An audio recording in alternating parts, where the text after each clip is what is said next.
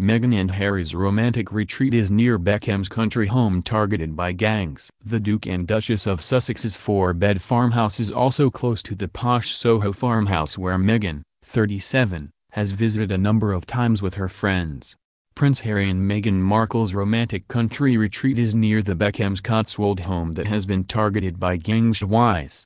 The Duke and Duchess of Sussex spent last summer hidden away in the four-bed farmhouse, reported to be worth £2.5 million, in Oxfordshire. It is close to David and Victoria's heavily guarded £6 million home that was targeted in two unsuccessful break-ins last year. Former England football captain David, 43, and designer wife Victoria, 44, were left shaken by the raids. Masked burglars were seen on CCTV trying to break into the Beckhams' home, near Great 2. Guests at nearby Soho farmhouse, a haunt of celebrities and royals, spotted them and scared them off. David and Victoria were traveling to Australia with children Romeo, 16, Cruz, 13, and Harper, 7, at the time. Meanwhile, Meghan and Harry spent most weekends at their nearby farmhouse last summer. 15 years ago it was used to house cattle on a vast 4,000-acre estate as part of a set of decaying farm buildings. Kate Moss and a number of celebrities are said to live nearby. Each of the buildings were radically revamped into a spectacular countryside residence. The estate is not far from the private members club Soho farmhouse,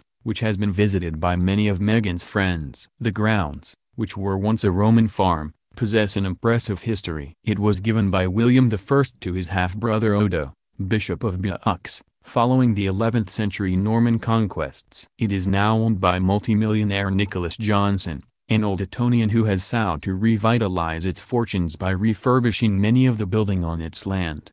The estate is situated near the affluent Oxfordshire town of Chipping Norton, which counts former Top Gear host Jeremy Clarkson and former Blur bassist Alex James as residents.